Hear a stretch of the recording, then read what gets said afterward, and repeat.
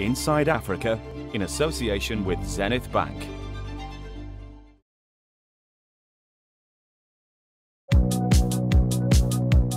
It's a story of reimagination and reinvention.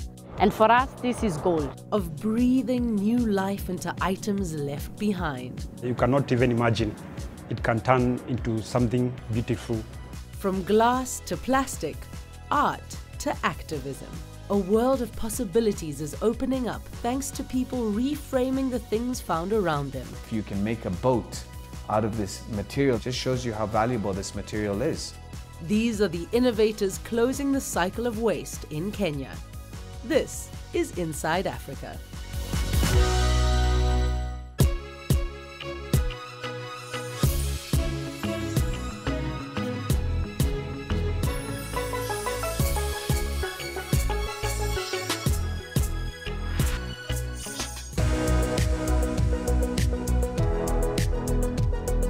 In the high plains south of Kenya's capital city, peeking through the trees on the edge of Nairobi National Park, is a place of wonder.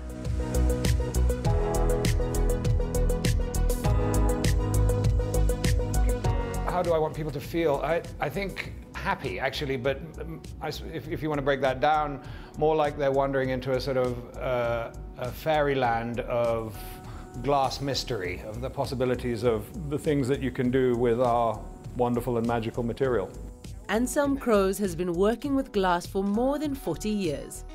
It wasn't until 1990, after returning from a glass-making apprenticeship in Holland, that he would open his own workshop here in Kitengela. From speckled to striped, small to spectacular. What makes this place unique is that every object produced and eventually sold at Kitengela Hot Glass started as something quite different. We're artisanal glass makers. We recycle and use window and bottle glass to make our products and the elements of our larger products. Every year, I'd say we repurpose about 70,000 kilos of scrap glass into beads, tableware, goblets, vases, chandeliers, plates, anything that really we can think of and our hands can make.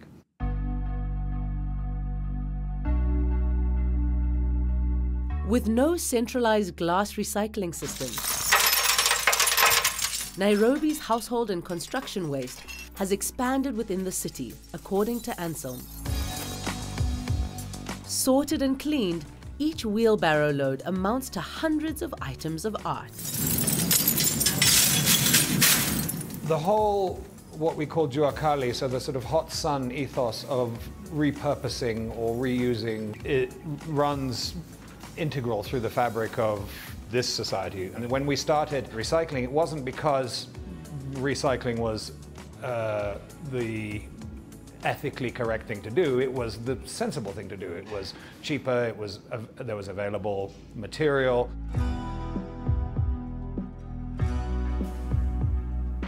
Under the studio's towering dome, the furnaces run 24/7.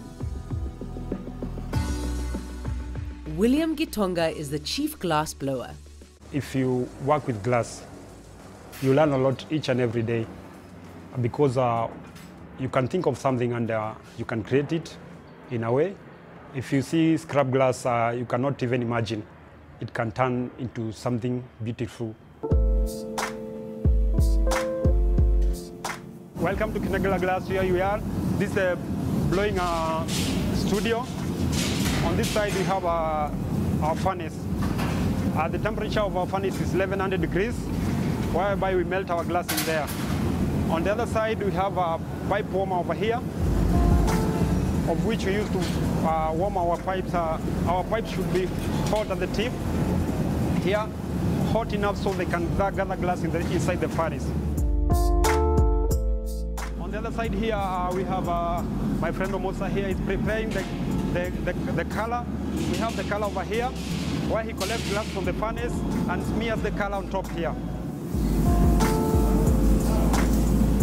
As you can see, our glass cools very fast because it's recycled glass.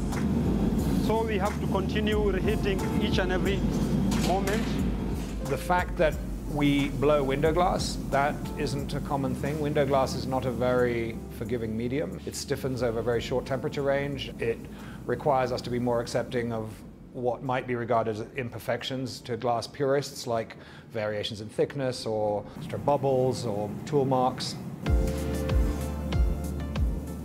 One of the shop's major clients is Kenyan gin maker Procera. This is what you're making. Gin bottle with a blue dot. Using the jacks, shaping the lips, at the same time using the wood to shape the lip. This piece of tool here is to make sure that the cork fits.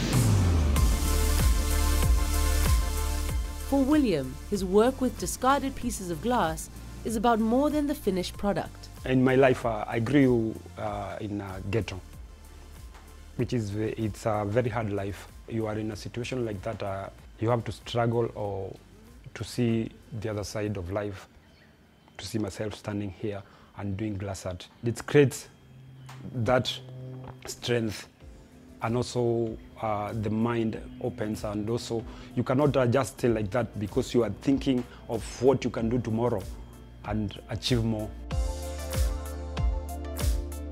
From a pile of glass rubbish to an eye-catching work of art, those achievements can be breathtaking. 30 years ago, I certainly didn't think I would be still here making glass. And that tells me that the love of what I did seems to have been the fuel for what we've done.